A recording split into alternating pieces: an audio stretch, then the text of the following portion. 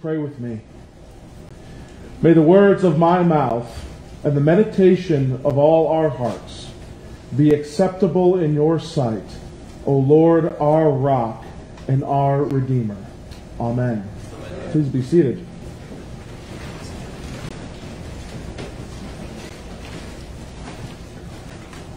Well, we all know the two things you're not supposed to talk about at the dinner table, right? What are those two things? You can tell me. Politics and... Sorry, I heard something different. Politics and what? Religion, right. You could say religion in this place. I mean, it's a religious place. Yes, you're not supposed to talk about politics and religion. And what do family members want to talk to the priest about? Politics and religion. All the time. What a day. What a dinner time. One instance that where this happened was very interesting. I was praying over a meal at a family gathering, and I prayed in the name of the Father, the Son, and the Holy Spirit. And my one Christian relative was struck by that. I don't know what struck him so much, but he was struck that I didn't speak of the name of Jesus, where many evangelicals might pray in the name of Jesus, which is always acceptable, of course. But he was struck by this language of Father, Son, Holy Spirit. And I realized that where he went to church, they really didn't talk about the Trinity that much, unfortunately. But when I asked about this dynamic of the Trinity, he was bewildered that I would pray this way. And yet what we see about the Trinity, and our focus today being Trinity Sunday, is that the Trinity is a key distinctive doctrine when it comes to Christian identity and Christian unity. Another family member spoke up, of course, and wanted to validate their Jehovah's Witness background, to say that they too belong to the Christian church. And I said, I apologize, but let's talk about this for a moment. And as I described the Trinity, which really going through the creed, where all various Christian denominations agree on, by the way, Jehovah's Witnesses can't find a place there. Neither can Mormons either. So, why is the Trinity so important? Why is it so distinctive to Christianity? Now, many of us probably will say, well, yes, of course, I believe in the Trinity, and you check off your little religious boxes and say, yep, believe that, yep, believe that. But it certainly doesn't impact my life because I can't fully understand it, right? Sometimes that's our kind of knee-jerk reaction to the Trinity. Now, we like to use the word mystery when talking about the Trinity, which we think means unexplainable, as if this is a Scooby-Doo mystery to be solved of sorts. But the way mystery is understood in the ancient world was to mean revelation. Yes, it is beyond human comprehension, but revelation nonetheless. In other words, the mystery of the Trinity is how God has revealed himself to us. He is one God who is Father, Son, and Holy Spirit. I gotta say, one of the best videos on the Trinity that you have to look up when you leave here, yes, you have to, is from Lutheran Satire. Just YouTube Lutheran Satire, and you'll find these two Irishmen learning from St. Patrick all about the Trinity, or the other way around. Anyways, it's a hilarious video and explains everything you need to know about the Trinity. So pack up your things, let's go. I'm kidding. But before unpacking why the Trinity matters, I want to make sure we're all pretty much on the same page with the Trinity. St. Augustine was most helpful with catechizing people with his 7 statements about the Trinity. Now, while the Trinity points at something beyond our comprehension, the doctrine can be stated in somewhat simple terms too. So I want you just to get your thinking caps on real quick. Stay with me. Maybe get a pencil and paper out. There's going to be a test afterwards. I'll ask you after the sermon, now what were those 7 statements? But hear it out just real quick, all right? Number 1, the Father is God. That seems easy enough. Number 2, the Son is God. Well, that's really interesting. Number 3, the Holy Spirit is God. Seems simple enough, right? Now you might think that the Father, Son, Holy Spirit are just three different names for the one God. But Augustine's not done. Remember, there's 7. Count them. Number 4, the Father's not the Son. Number 5, the Son is not the Holy Spirit. Number 6, the Holy Spirit's not the Father. Now you may conclude, oh, there must be 3 gods, right? Number 7, of course. Lucky number 7. There's only one God. That's how he ends it. What's important to catch about engaging this doctrine is the fact that it is a doctrine. That what Augustine was doing was teaching people about God revealing himself. So the whole purpose is that it's to be taught and learned. But even more than some inexplicable theory about how God is 3 in 1, it's about how God is one, the Father, the Son, and the Holy Spirit. Again, the mystery of the Trinity is the revelation of, say it with me, the one God who is one Father. It's going to be a theme in the sermon, so you've got to catch up with us, okay? You'll get there, I promise you. And so the great surprise of engaging the Trinity is that it actually, the more you engage it, the more you reflect upon it, the more it's in front of you in your worship and in your study of God's Word, is that it actually brings to light, not darkness, to our understanding of God. And of course, His relation to us and His created order. It brings to light why it actually matters. And it's this, that the same God who created you is the same God who rescued you, and is the same God who is with you, even in your darkest hours. First, when we say God, we say one God who is Father, Son, Holy Spirit. Okay? That God is the Creator, and we are His creatures who are wondrously made in His image. In other words, the revelation of the Trinity reveals something about what it means to be human. But I got to give a word of caution here real quick. Now, we don't try to understand God by trying to understand ourselves. This would make God to be in our image, and not the other way around. We understand ourselves when we engage the one God who is... Getting good. The unity of the Father, Son, and Spirit, who were all present at creation, reveals that God is inherently relational. He didn't make us because He was lonely and needed somebody to love. No, He was within His very being and His very nature is community itself. But not the kind of community where the Father, Son, and Spirit are all housemates in some kind of hilarious sitcom, right? No, we see in the Athanasius Creed a very helpful statement about this unity of the persons. And it's this. And in this Trinity, none is afore or after other. None is greater or less than another. But the whole 3 persons are co-eternal together and co-equal, so that in all things the unity in Trinity and the Trinity in unity is to be worshipped.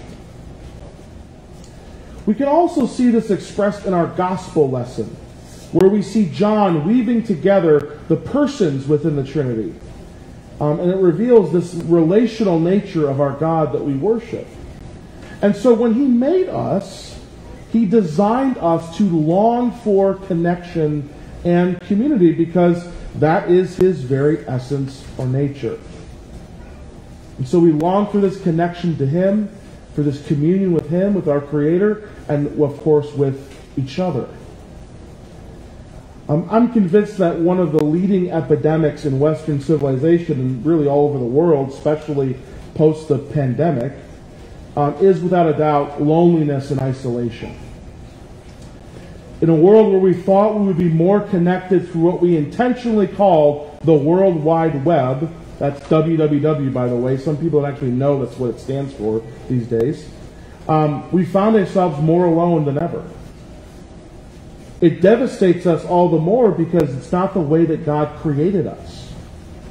Now, while we're grateful for technology, and I feel like I have to say that because of the pandemic and what's going on, and people can watch online, all this great stuff, many people are still trapped in themselves with this technology. We find ourselves trapped and isolated, and we don't know what's going on inside. And what we want to say is this is a fracturing of our image of God. And it's a fracturing because it ultimately is because we're out of communion with God Himself. That's how we're ultimately fractured. It's the very cry from Isaiah where the presence of God comes into the temple. The very holiness or otherness of God strikes Isaiah to the core, and he's completely undone. But he also recognizes that he's within a community of sinfully undone people too. So what does this prophet need? What do we need in response to such a fracturing? The prophet needs, and what we need, is atonement. Atonement. What meets us in our cracked and distorted image of God that needs ultimate restoration and resurrection life will always be the atoning cross of Christ. That the cross is the place where the ultimacy of your despair, heartache, loneliness, and the abundance of your sin was met with justice, mercy, and grace of the one God who is. When the seraphim took a burning coal from the altar, it was the place where the sacrifice before the holiness of God was made. It was the sacrifice of someone else that brought atonement for Isaiah, and so it is for us. Our ultimate need for connection, community, and restoration must always begin with the God who created us, the God who rescued us, and the God who's with us, even now in our darkest hours. That on the sacrificial altar of the cross, the Father pours out His judgment upon the Son. The Son submits to the Father, who suffers and dies as the unblemished Lamb, and that their mutual submission of love is bound through the Holy Spirit, who pours in this love and promises into our hearts. Our guilt is forever put away, and our sin forever atoned for. Our salvation, our justification, and our restoration are all within the dynamics of the Trinity. Atonement makes possible our belonging to God, and therefore our belonging to His church, the body of Christ. The connections of our belonging to God and to the church, and where we often communicate this atonement, is of course through the sacraments of the church. Baptism, Holy Communion. We are baptized under the name of God, Father, Son, and Holy Spirit.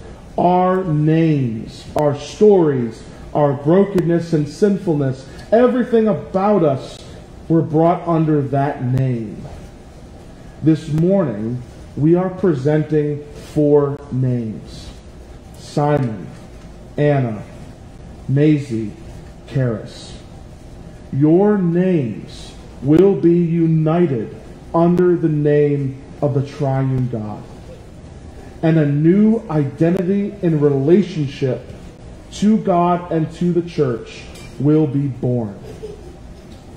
In these waters, the promise of new life through the atoning work of Christ is communicated to you and to the rest of us baptized, that by such promises we were adopted out of darkness and into His glorious light.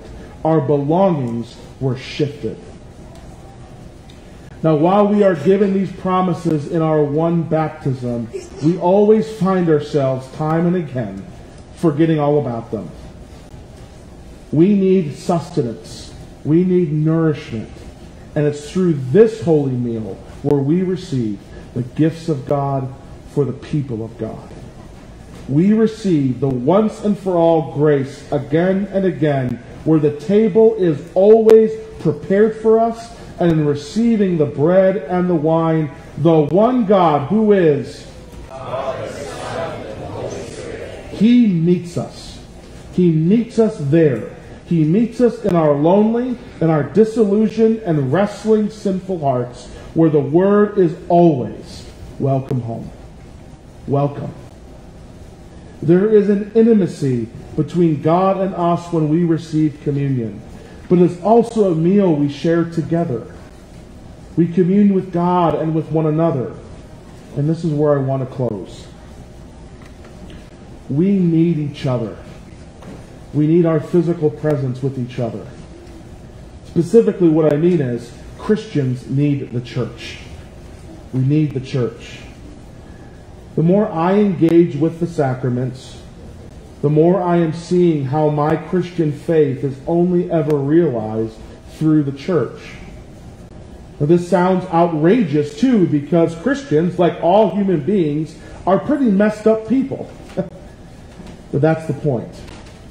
That the way of grace-based belonging is not through privatized faith, but with sinful children of God. I don't baptize myself, but I am baptized into the church. We receive communion through ordained clergy in the church because Christ instituted it to us. The sacraments, as much as some of us don't like this word I'm about to say, makes really the church an institution. And for these reasons, it can be hard to say you're a Christian outside of being in the church. I was speaking with a newly married couple, and they asked me my advice with raising children in the Christian faith.